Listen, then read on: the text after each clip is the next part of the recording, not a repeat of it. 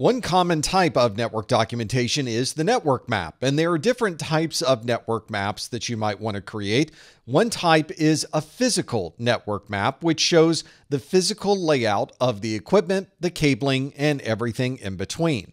This is an example of a physical network map. It shows a connection in from the internet with the physical cable plugging into the internet router, which can be found at 10.1.1.1.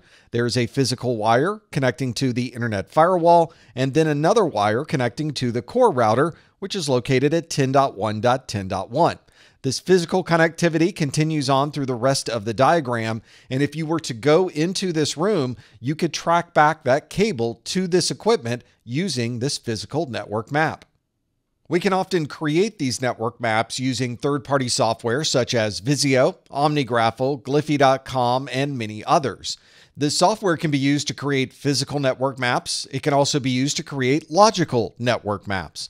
Logical network maps show a higher level view of connectivity where you're not focused on individual interfaces and cables, but more on how the entire network is connected.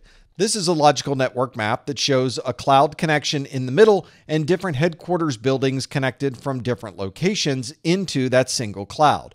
Obviously, in the middle of all of this are a number of routers, switches, and other servers, but all of that is broadly shown as a single location in a logical network map. These might be good maps to use if you're planning additional locations. You can view the layout of the existing wide area network cloud and then decide where the best location might be for another installation. And if you wanted to get into a detailed view of exactly where equipment is located and what that equipment looks like, you might want to use a rack diagram. Rack diagrams are designed to give you a physical view as if you were standing in front of that rack in the data center. It's very common to have restricted access to the data center, so a documentation like this can be used for individuals who may not have that level of access into the building. You can then use this documentation to tell someone to stand in front of the rack, look about 3/4 of the way up on unit 14, and you'll see the power strip. You can even use this documentation to locate the exact rack in the data center. You might have on the documentation that this is in row 3 of the data center and this is rack W. This gives us a way to provide detailed documentation for someone who may be standing in front of the rack when we may not be in the same building. So instead of telling someone to reboot a server that's in this rack, we could specifically say, go to unit 15 in this rack and reboot that individual server.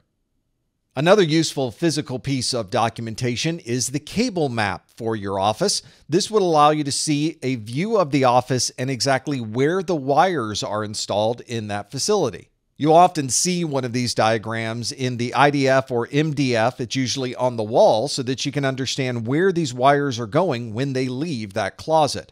This would show you where the physical wires are running, either under the floor or above the ceiling, and you can see that each drop for each one of these is numbered. This allows you to correlate the network drops out at each individual desk with the network drops that are connected to the patch panels inside of the wiring closet.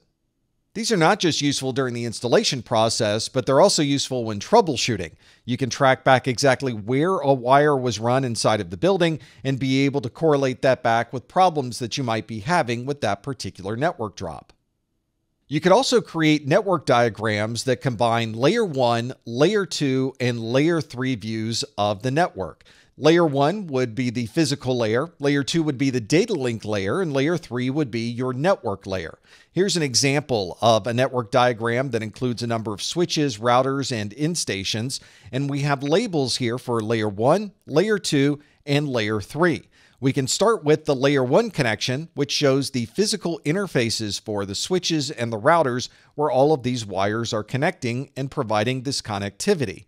We can overlay on top of that a layer 2 perspective, which now includes MAC addresses for all of these different components.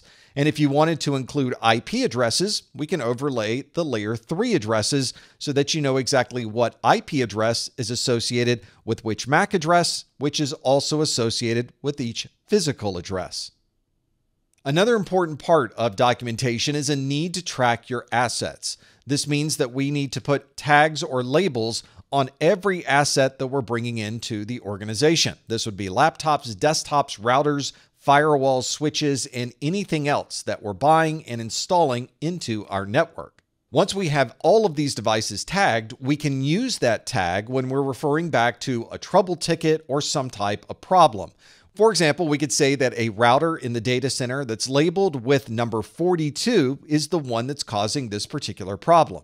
We can also use these tags for financial purposes. We may need to track these devices over time to be able to track their depreciation.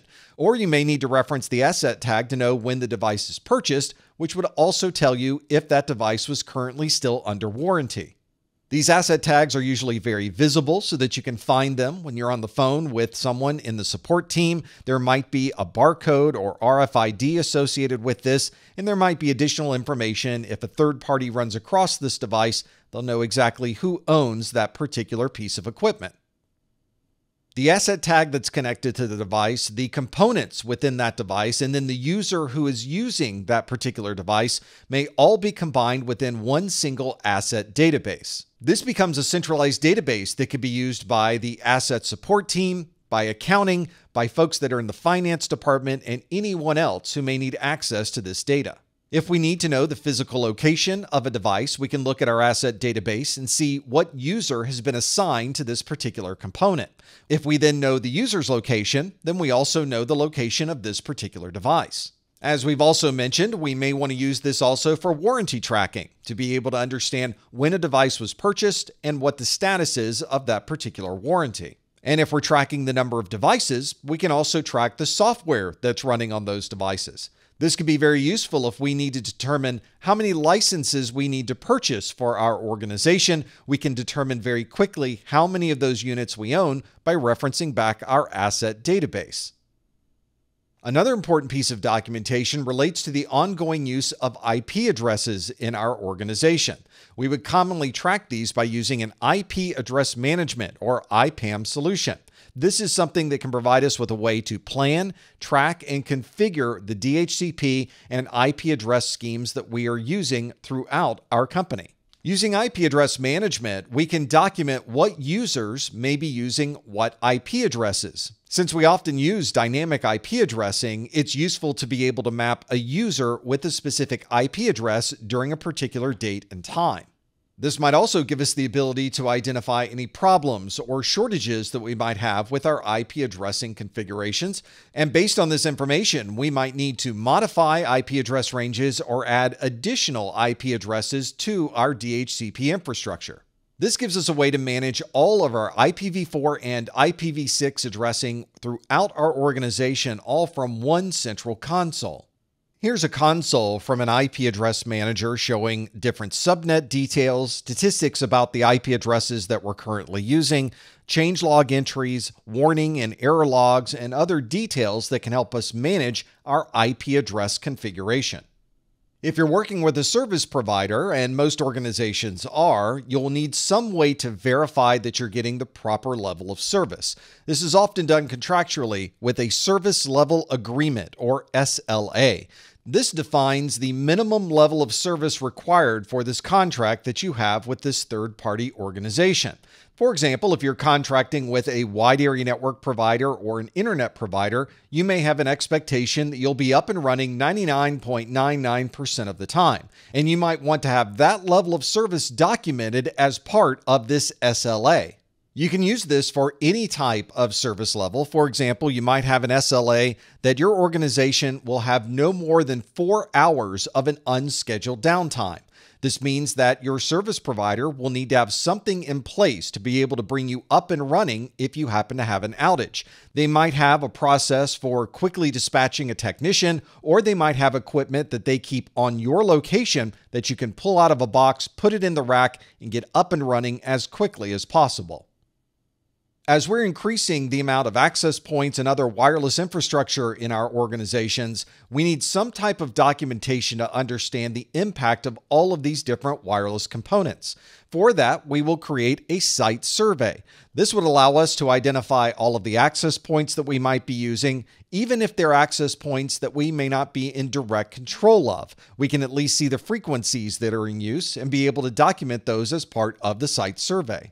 Once we understand all the frequencies in use, we can then document those and configure our systems to have the minimum level of interference for all of our access points. If you're in a building with a lot of different companies, or you happen to be in a large campus where there are many different buildings owned by different organizations, you may want to perform these site surveys very often to understand exactly what the wireless infrastructure may look like.